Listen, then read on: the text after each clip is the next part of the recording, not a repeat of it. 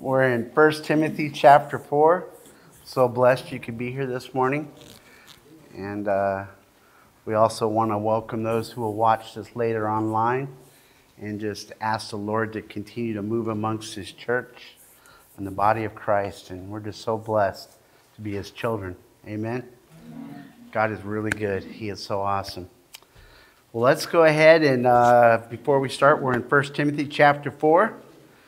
And we'll go ahead and just jump in with prayer. Father, we thank you. We bless you. We ask you, Lord, to open your word to our hearts, Father, that we would hide your word within our hearts, that we would not sin against you, as the psalmist said, Father, as we lead this place, as we live our lives before you. And we're going to learn today, Father, that your word comes to life in our life through our godly example, Father, as you work out godliness in each of our lives. We thank you, we bless you, we praise you for your word. We ask you now to join us and be with us. In Jesus' name, and all his children said, Amen. So 1 Timothy chapter 4, verse 1, he says, Now the Spirit expressly says, in latter times some will depart from the faith, giving heed to deceiving spirits and doctrines of demons, speaking lies and hypocrisy, having their own conscience seared with a hot iron, forbidding to marry and commanding to abstain from foods which God created to be received with thanksgiving by those who believe and know the truth. How many people here love the Word of God? I know I do. Every hand, okay. And knowing that His truth, we know we love to study His Word of God, but it's His Word that leads us and guides us. It tells us it's the instruction that we need for godly living, right? Amen? Would you guys agree with that? But Paul starts this chapter with the word about the Holy Spirit. He says the Spirit now expressly says that in the latter times, the last days, and whenever the Spirit of God is speaking, we need to do what? We need to listen. We need to hear. The Shema is the Hebrew word for hear, but it has a deeper meaning beyond just hearing. It has the inclusion of hearing and obeying. So hearing and obeying. So I bring that up because it's kind of interesting that God rewards what? He rewards obedience. But we're obedient. Why and how? We're obedient when we hear God's word, when we listen to God's word, when we're led of God's word, as we're led by the Holy Spirit in life. God wants to bless us, and He wants us to look and see after Him. Okay, the book of Revelation says 7 times in the letters to, in Revelation chapter 2 and 3, he says 7 times, he says, He who has an ear, let him hear what the Spirit says to the churches. But what the Spirit of God is saying here is that in the last days, the latter times, some will depart from the faith. Now, see, that departing is not like the apostasia, okay, the falling away that we read about in 2 Thessalonians when we did that study. But this is a voluntary departure. They're choosing to leave. They're choosing to leave.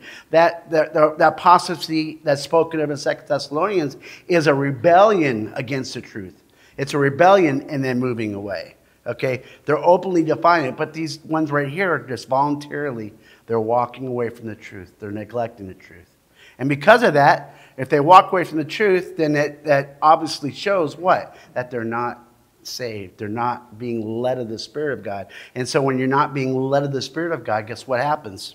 Well, you start giving heed to the deceiving spirits. Because there's two two senses of spirit at work in this world. God's Holy Spirit, okay, which is omnipresent, which is everywhere. And there's darkness. There's the evil one. There's Satan and his minions. Those two things are at work. Okay? As a matter of fact, it's not in your notes, but the Lord just laid it in my heart. He says in Ephesians, let's turn to Ephesians. Ephesians chapter 6 real quick. Just starting out and I'm already diverting. Ephesians chapter 6.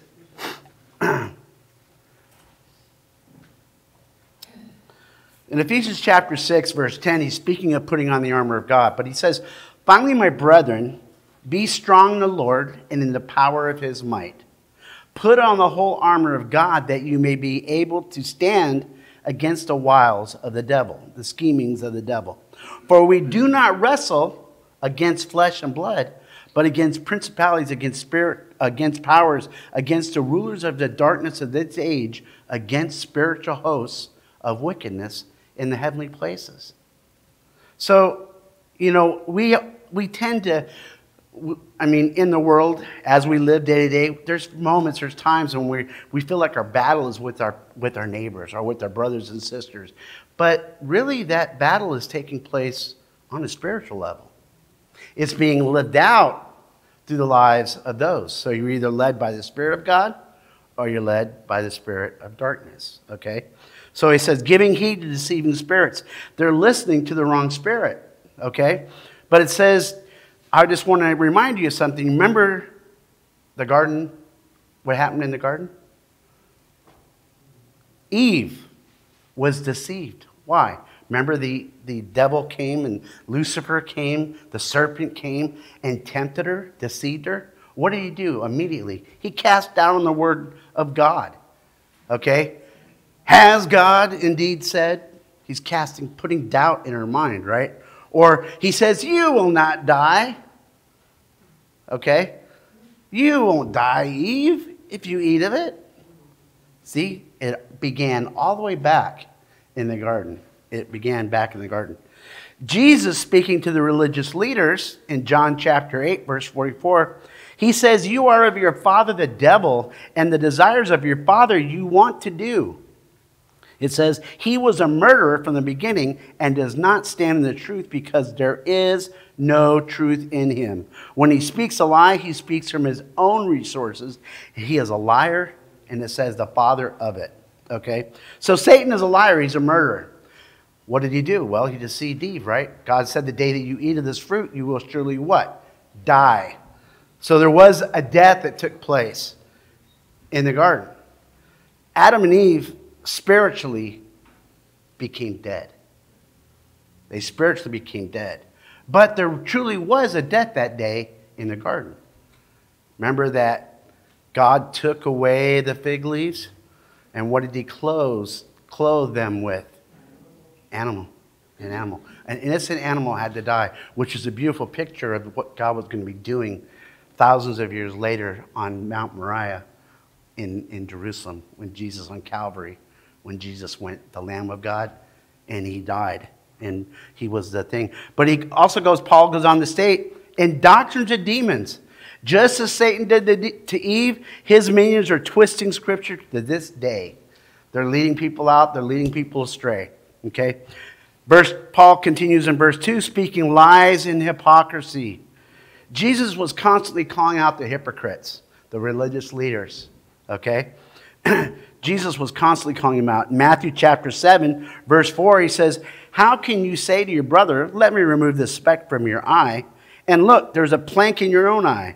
Hypocrite, first remove the plank from your own eye, and then you will see clearly to remove the speck from your brother's eye. So the religious leaders were always pointing out things. Oh, let me get the speck out of your eye for you. Okay. But Jesus was basically saying, you guys got a 2x4 sticking out of your eye, and you're wanting to get close enough to me to remove the speck out of mine? You see the contrast? So God's saying, you guys got bigger problems, and you're worrying about my problems. Worry about what you need to shore up your work. You need to do the right things. You need to be following. Don't be a hypocrite. Okay? Look what Paul states, having their own conscience seared with the hot iron. So having their conscience seared. When God created man, he created man with a conscience. Okay? With a conscience. As Romans 2 puts it, open your Bibles to Romans chapter 2. Romans chapter 2. Have I lost anybody yet? Are you guys with me so far? Okay.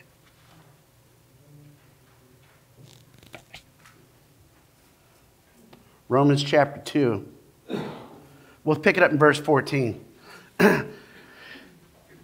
Romans 2:14 says, for when Gentiles who do not have the law by nature do the things in the law, these, although not having a law, they are a law to themselves. Okay? You guys understand that? So these guys have not even heard the law. They haven't been instructed in godly living and righteous living, but yet they seem to appear there are some of them amongst them who are doing the right thing. Why? Because God wrote that law on their heart, and he uses a conscience to guide them. But let's keep going. Verse 15, who show the work of the law written in their hearts. Okay?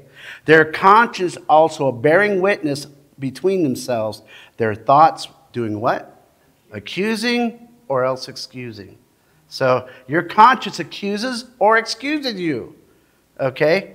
So God gave man a conscience. It's in the heart of man to do right and to do wrong. He knows the difference between right and wrong. You hear a lot of people say, well, I didn't know there was a God. Yeah, you do. You can look at creation and see that there's a God. You can truly see the awesome hand of the God in work. Okay, let me ask you a question. Did the eyeball just happen to be designed so wonderfully? There's stuff that we're still learning about the eye. We're still learning about the human body. But we're fearfully and wonderfully made in the image of who? God. Absolutely, in the image of God. However, man's appetite for sin and his continuing surrender to sin go against his conscience to the point that he becomes calloused. Have you guys ever experienced callousing your conscience? Yeah, absolutely. Every single one of us have done it. Every single one of us. Ephesians chapter 4, verse 18 says, having their understanding darkened, being alienated from the life of God because of the ignorance that is in them, because of the blindness of their heart, who being past feeling, there's that conscience thing, they don't longer feel anymore, so they've seared their conscience, okay, who have been past feeling, have given themselves over to lewdness, to work all uncleanness with greediness.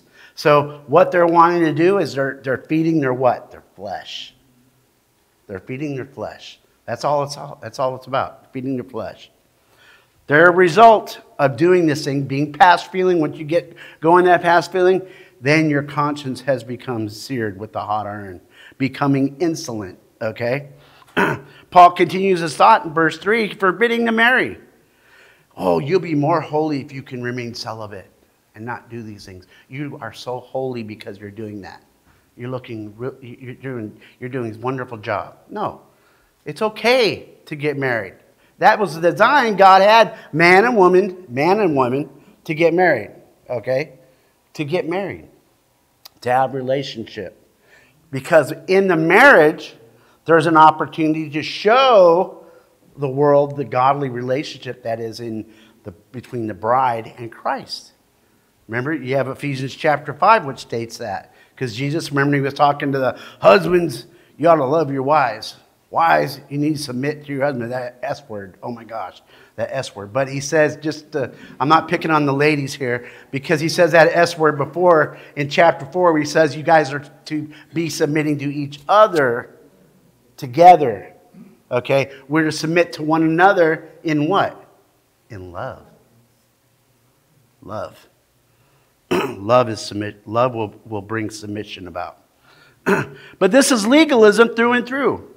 Paul had this to say in Romans chapter 14. In Romans chapter 14, verse 17, you can look on your page, your scripture reference. It says, for the kingdom of God is not in what? In eating or drinking, but righteousness and peace and joy in who? The Holy Spirit. So these ones that are being led away by doctrines of demons, that are being led away by Satan and his minions, they don't have the Spirit of God in them, okay? But we have the Spirit of God living in us. And because we have the Spirit of God in us, what's the Spirit going to produce in our life? He's going to produce righteousness, holiness, godliness, okay? And we need to understand that it's not a works-oriented thing. It's not a legalistic thing. It's not legalism, okay? God does not accept us because we do good. He says there is not one good. Well, that pretty much includes all of us in this room. So we got to get past that stinking thinking, you understand, and realize that we're saved by faith. We're saved because of God's grace. We're saved because of God's mercy. God did not give us what we deserve. He gave us something we didn't deserve. You guys understand? Listen to the rest of verse 3. Which God created, speaking of the food and the things that he made, he created for God created to be received with thanksgiving by those who believe and know the truth. Who believe and know the truth. Those who depart from the faith have forgotten God's goodness and his provision. And where he says in the scripture, he says he causes the rain to fall from heaven on who? On who? Just the good? No. On everybody. But see, the man that is apart from God forgets that simple fact. And so with that, we need to be thankful for the provision that God is giving us. Okay? Don't forget that God, by his mercy, saved each and every single one of us. He sent his son into the world to die for us. Okay? Romans chapter 1 says it beautifully. Romans chapter 1 verse 21 says, because although they knew God, they did not glorify him as God, nor were thankful, but they became futile in their thoughts, and their foolish hearts were what? Were darkened. Wow. That sounds pretty similar to that thing that God talks about is going to happen when he removes the influence of the church out of the world. What's going to happen? He's going to give them over to their own flesh, just like he says here in Romans. But what he's going to do is he's going to harden their heart. Why? Because they did not receive the love of the truth. They did not receive the love of the truth. God has provided everything as a part of creation. His provision to man. God knows that you have need of all the things that you have need of. Okay? God knows that. Jesus states in Luke chapter 12, verse 30, for all these things the nations of the world seek after. And your Father knows that you need these things. But what does he say? But seek the kingdom of God, and all these things shall be what? Shall be added to you. That's why we can go through life. We don't have to worry about these things. We can say, Lord, you are faithful. It says in the Old Testament, I've never seen the righteous forsaken or begging for bread. Okay?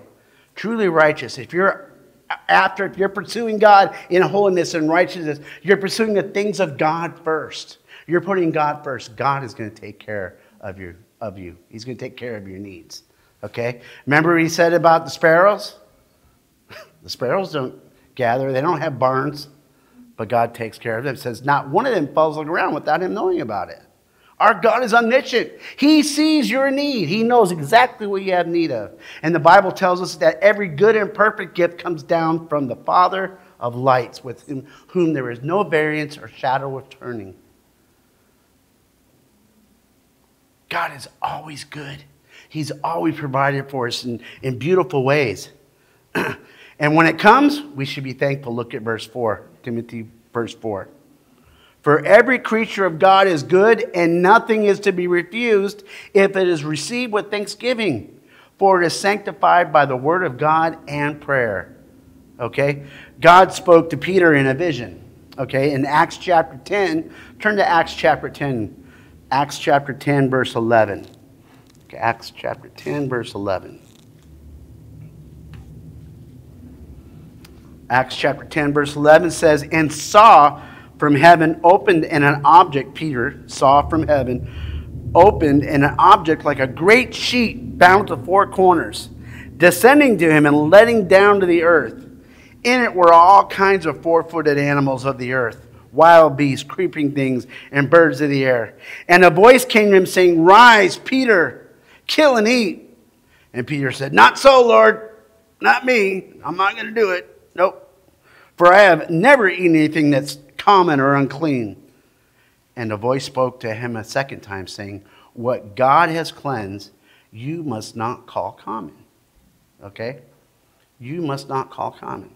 So we just read in 1 Timothy 4:4, every creature of God is good, and nothing is to be refused if it is what? If it is received with thanksgiving, for it is sanctified by the word of God in prayer. So when you receive something from the Lord, what do you can be all happy that you got what you got, but really the thanksgiving and our attention needs to go back immediately upon the Father of lights, who provided it for his provision, gave it to us, okay? It's okay to give thanks to God, all right? It's okay to do that. For there is nothing wrong with thanking God for his provision. Verse 5 says, for it is sanctified by the word of God in prayer. Going to God in prayer puts our focus where? On him. Regardless of the situation. We got to keep our eyes on the prize, okay? Don't be distracted. And that's exactly what the enemy is going to do, okay? I could tell you there's times I'm in church, even times when I'm teaching or I'm praying, and all of a sudden this thought shoots through your head, and you're like, where did that come from? It's a flashbang. You know what a flashbang is? Police and military use it as a grenade. It's like to distract. It's to draw your attention away from what you're doing. And the enemy is so good at doing that. He distracts us. I like how Pastor was talking. He goes, yeah, you'd be studying for the Word, or you'd be reading your Bible, and all of a sudden this little pop-up pops up on your iPad as you're reading the Word, and it says, hey, there's a sale going on at JCPenney. Okay, let's, you know? And immediately you're like, oh, I'm going to click on it. And then when you click on it, what happens then? Your mind is not on the Word of God, and that's what the enemy wants to do. He wants to distract you. He wants to pull you away from the Word of God. He wants to pull you away. He wants to distract you. Paul continues to encourage this young pastor in verse 6. If you instruct the brethren in these things, you will be a good minister of Jesus Christ, nourished in the words of faith and of the good doctrine which you have carefully followed. But he says in verse 7, but reject profane and old wise fables and exercise yourself, what does he say? Toward what? Godliness. Exercise yourself toward godliness. Continue in what you've been instructed to do. And he says, you will be a good minister. Do you remember what we studied last week? We studied on bishops and what? Deacons, remember? This word is diakonos, which is minister. This word minister here. And it actually is the same word, deacons. Okay, which remember what the definition of deacons was? It says in the dust. They're stirring up dust because they're busy doing things about the church. They're busy about doing it. But he's saying you'll be a good minister if you'll be in the dust, but you're teaching, you're leading, you're exhorting, you're studying your word, you're working towards godliness. See, everybody's ministry, believe it or not, every single person's ministry here starts at home first.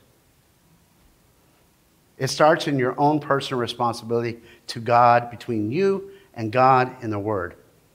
So you need to be getting some dust. You need to knock that dust off the old Bible and get in your Word to be faithful ministers, because we're all ministers of the gospel.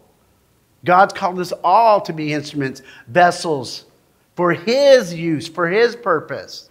And that's what God wants to bring out of our lives. But He does it through spending time in His Word. Okay, continue teaching the people to follow after these doctrines and pleasing God and pursuing Him in holiness, which is another definition of godliness. Are you pursuing after God? Are you pursuing after being holy? Are you looking after the things of God? Are you keeping your mind on the things of God? If you are, you're not going to have time for the stuff that distracts, or the stuff in the world. So put on the mind which is Christ has, put in the same mind that Christ had. Putting God first, serving the Lord. Because if we look at Jesus Christ on every page of the Gospels, as we read about His life, what was Jesus always doing? Always pleasing the Father. That was His goal. I want to please the Father. I want to do the Father's will. Guess what? We're to mimic God. We're to imitate God, right? That's what the Word of God says. Imitate God is what? As dear children. So we need to pick up our cross. We need to deny ourselves. We need to die to ourselves. And we need to follow Him. We need to follow after the Lord. And that's what He wants. That's what His dynamic of His Spirit empowers us for that godly living. To do the things that God has called us to do. He'll empower you. Okay? He'll empower you. He repeats this instruction to Timothy about being good and following after it and leading a godly life. But he says in 2 Timothy chapter 3, verse 14, he says, but you must continue in the things which you have what? You have learned and been assured of, knowing from whom you have learned them. Okay? As we've read about young Timothy, Timothy has his grandma. Okay? Timothy had his mom. Timothy had Paul as a young man raised up. Okay? So he had godly examples, people that lived according to sound doctrine, people that lived the doctrine that God had put forward, and they instructed Timothy in doing these things. So that's what he's saying. He goes, in 2 Timothy, he says, you must continue in the things which you have learned and been assured of. Our assurance comes through God's faithfulness because we see God is already faithful. And he who said it will what? Will do it. God's word will never come back void to him. Never. It will accomplish the thing that he sent it to do. It will accomplish the thing that he sent it to do. In the opening verses, Paul warned about the doctrine of demons. And here he is telling Timothy to remain nourished in God's word. Look at 2 Timothy chapter 2, verse 15. But again, he's talking to Timothy in 2 Timothy, but he's telling him, not only are you supposed to do those things you've learned, but continue, what? Be diligent to present yourself approved to God, a worker who does not need to be ashamed, rightly dividing the word of truth, but shun profane and idle babblings, for they will increase in more ungodliness. Be diligent to present yourself. As the King James says, study to show yourself approved. Okay? Stay in God's word. Okay? The reason that we're putting God's word in us is so God can pull it out, but also because we can look and see, hey, you know what? That's just idle babbling. What you're saying is not God's word. It's not God's truth. So I'm going to turn my back on that and I'm going to walk away from it. Okay? Or you can say, hey, you realize that thinking is not in line with what God's word said? God's word says this. So this is what we need to do. And so that's what he's saying, to shun profane idle babblings, for they will increase in what? More ungodliness, which is the complete opposite of what God wants to produce in your life, which is godliness, if we walk after the Spirit. Okay? God will keep us in his way. In Psalm 139, I love going to the Old Testament. Psalm 139, verse 23 says, search me, O God, and know my heart. Try me and know my anxieties, and see if there is any wicked way in me. God will show you. But it goes on to say, and lead me in the way everlasting. Jesus said, I am the way, truth. Okay? Okay? I am the way, the truth, and the life. Do you know what the early Christians called themselves? The way. It's kind of interesting. God will keep us in the way everlasting. God will keep you in his Son, Jesus Christ. He's hidden you there. He's hidden you. You know, remember that treasure that Jesus saw, that Jesus spoke the parable of the man that found the treasure in the field? Well, guess what? God hides his treasure where? In his Son. And you and I are that treasure that he hid in his Son. So when God looks at you and I, guess who he sees? He sees his Son. He sees the perfection that is his Son. Okay? He's not looking to you. He's not looking to you to be that you have to earn your salvation. You have to be perfect. He says, be perfect, for I am perfect. So when you realize that you can't attain to perfection and you stumble and you fall, what are you supposed to do? Confess with your mouth. Repent, do a 180 and walk away. You guys get that? But that's not just one-time deal. Jesus said, he was asking Peter, he goes, how many times, if your brother sins against you, how many times did you forgive your brother? And Peter, feeling holy, 7 times, Lord? He goes, I tell you, not just 7 times, but 7 times 70. Okay?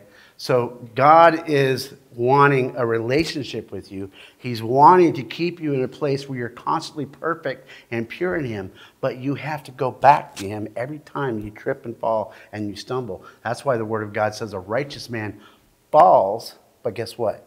He gets back up. He stands. He follows.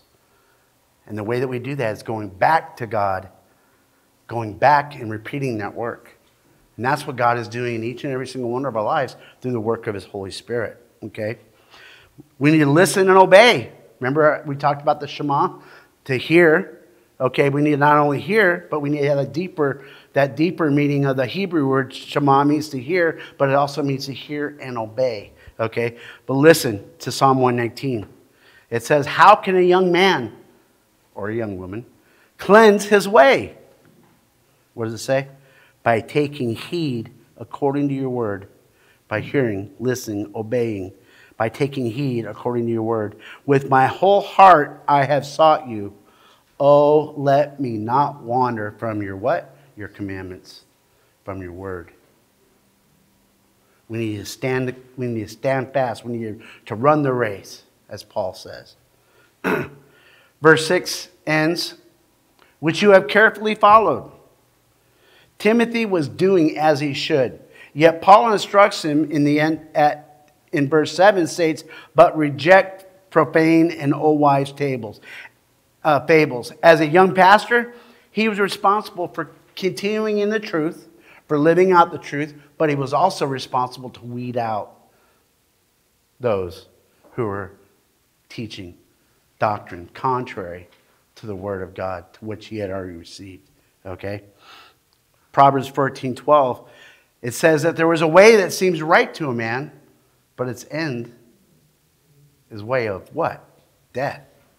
We want to follow the way of life, everlasting. So we want to follow Jesus. He's our example. He's our prime example. Matthew 7:14 says, because narrow is the gate and difficult is the way which leads to life. Okay? Which leads to life, and there are few who find it. This word, if you're really getting this, you really grasp this, there's a whole lot of people that say they're Christian. But is it true? There's going to be few who find it. So we need to give that much more diligence and attention to walking out, to living our life in such a way that we're pleasing to the Father. And as verse 7 ends, exercise yourself towards godliness. Exercise. Working out yourself. Okay? And he continues this thought in 1 Timothy 4:8. For bodily exercise profits a little, but godliness is profitable for all things, having the promise of life that now is, of that which is to come. This is a faithful saying, worthy of all acceptance. So Paul's going on to say, hey, bodily exercise profits a little. Sure, working out can make you be healthy and the diets and stuff. I mean, some of us, I was rather chunky and I'm starting to lose some weight. But I need to do that for my health's sake. But my priority doesn't need to be my body. My priority needs to be my what? My spirit, my soul, unto the Lord. Because this is all temporal. This body is corrupt. This body is corrupt. And we know it. Why? Because the body wants what the body wants, and the body does not want the things of God. It does not. It wants those things that are contrary. Okay? But godliness is profitable for all things. And that is what helps us to move forward. But remember, godliness is a byproduct of who? The Holy Spirit. As we submit our will to God's will, as we allow the Spirit of God to work in us, that's where true godliness comes from. Okay? We can put on a facade and look holy, but God sees all things. There's nothing hidden from His sight. You can't fool God. You might be able to fool us, but you can't fool God. He knows the thoughts and the intents of the heart, it says. 1 1 Corinthians 9:24 says, "Do you not know that those who run in a race all run, but one receives the prize? Run in such a way that you may obtain it." Okay? Think of it this way. We're all running a race. Okay?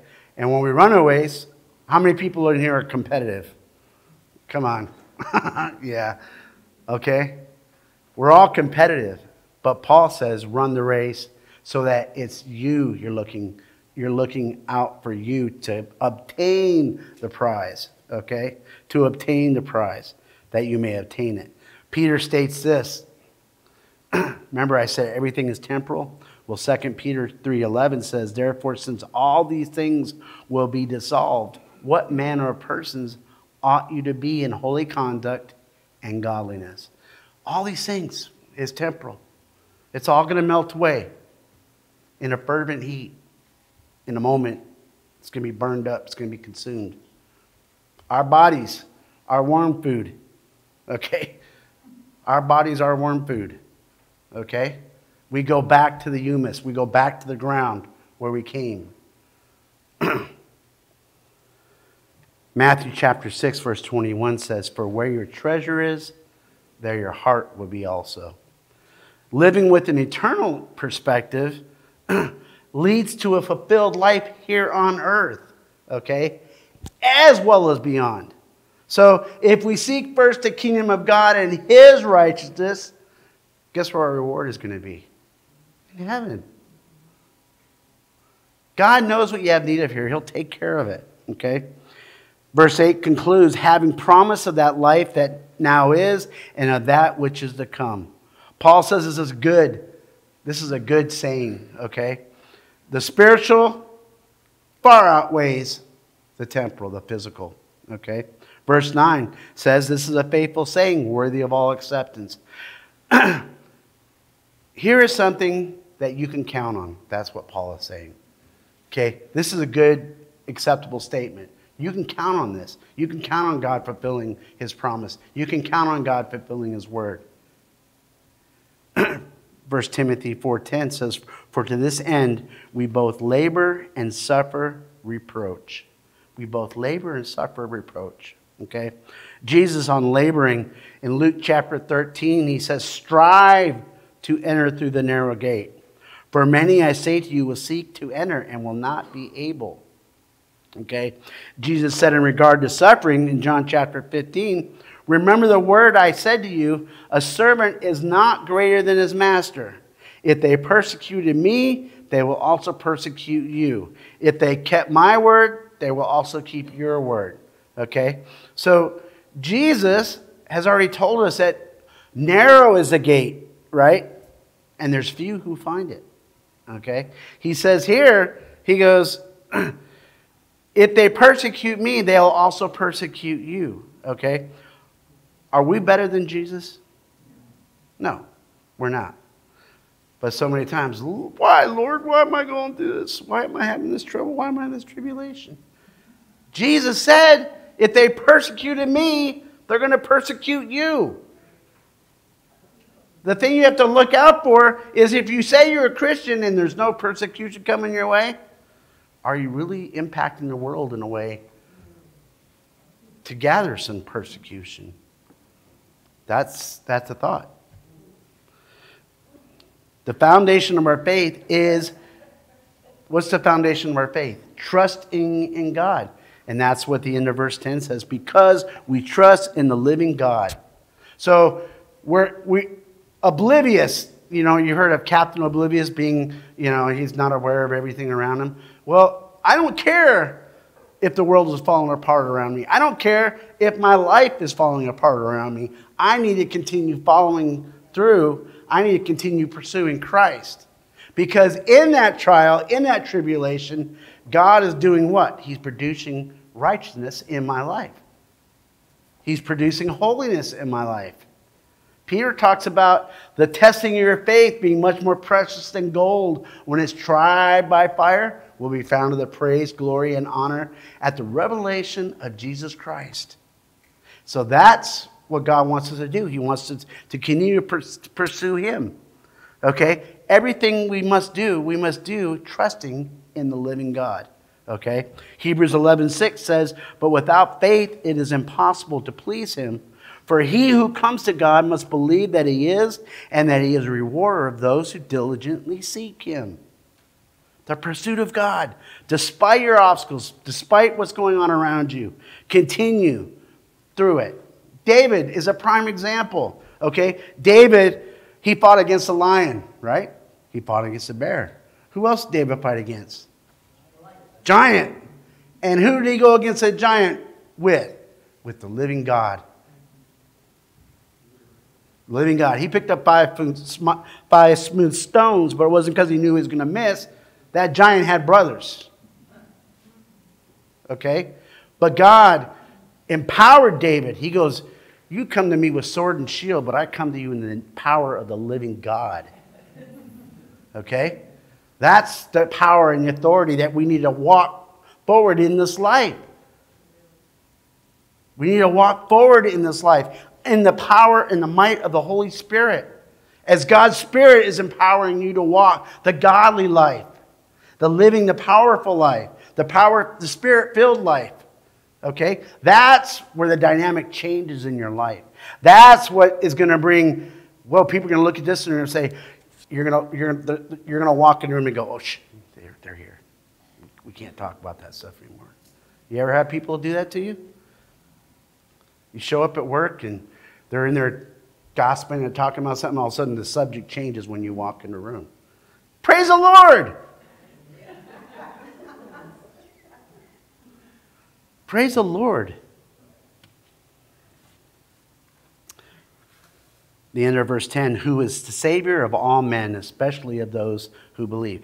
He died for all the world, but not all the world is going to believe in him, right? But to those who believe, he is our salvation. He's a Savior of all men. He's a Savior of all men. Put your trust in him, verse 11 says. 1 Timothy 4:11 says, these things command and teach. Preach the word, Timothy. He says in 2 Timothy 4:2, preach the word, be ready in season and out of season. Convince, rebuke, exhort with all long-suffering and teaching. When we share God's word, people may seem offended. They may even get angry. Oh, you don't know what you're talking about.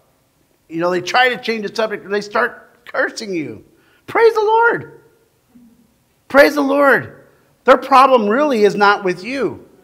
Who's their problem with? It's with God. It's with God's word. Okay? It is not your problem. It's their problem with God. And God will deal with that person. Okay? Matthew chapter 10, he says, and whoever will not receive you or hear your words when you depart from that house or that city, shake off the dust from your feet. Shake off the dust from your feet. Verse 12, 1 Timothy 4:12, let no one despise your youth, Timothy. He doesn't say Timothy there. I put that in. But let no one despise your youth. But be an example to the believers in word, in conduct, in love, in spirit, in faith, in purity. 6 things. This right here is a whole nother study into itself. But I won't do that to you guys. Let no one despise your youth. You might be young, Timothy, but your strength and confidence are in the Lord. Okay? There are other ways that you can teach people. How? He says, through your example, through the way that you live in life. Okay? Be an example to the believers in word, conduct, love, spirit, faith, and purity. Let God use your testimony. But how does your testimony look? Is it full of holes? Is it dirty? Or is it washed, pure, in the washing of the water of the word that you've cleansed yourself with daily?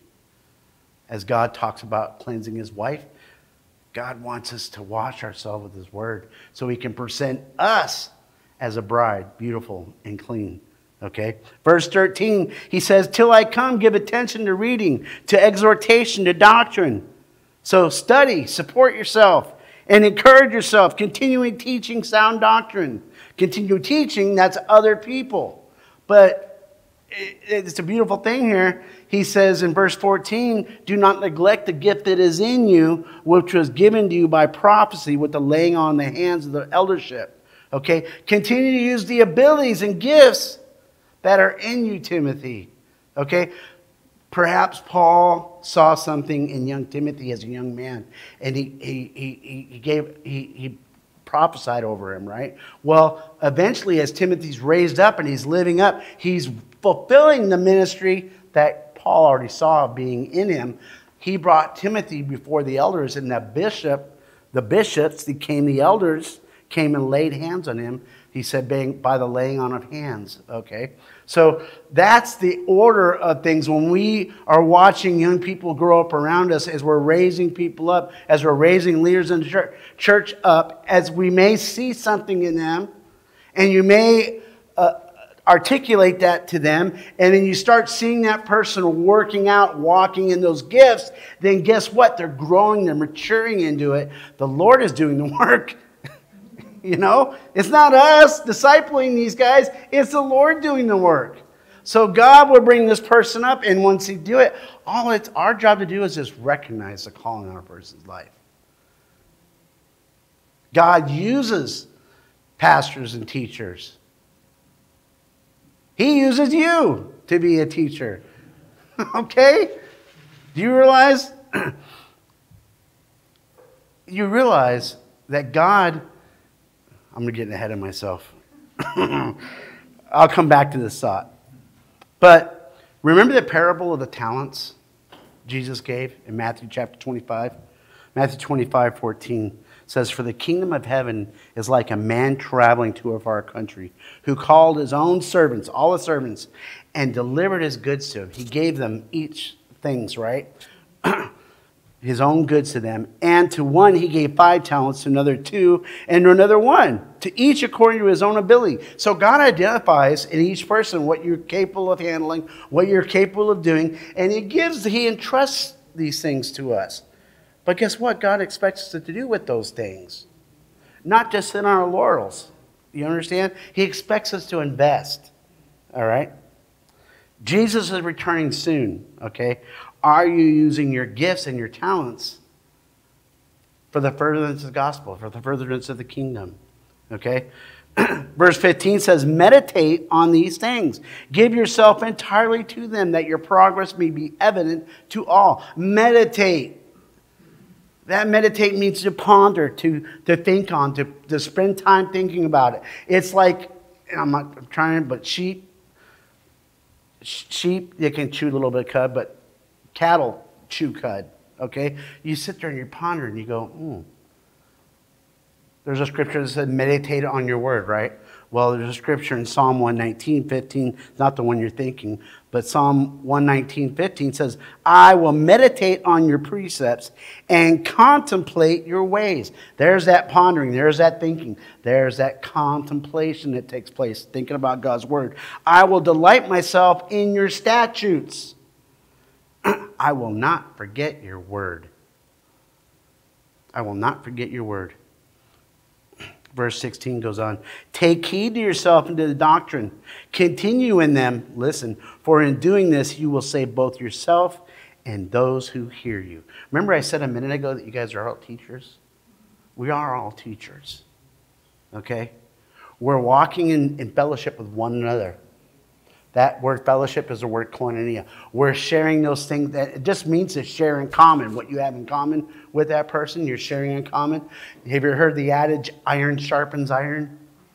Okay? So as we're teaching, we can hear things, we can learn things, and we're sharing this. Hey, do you know that this means, do you know this little nugget the Lord gave me? This little tidbit? And you're like, wow, that is so cool.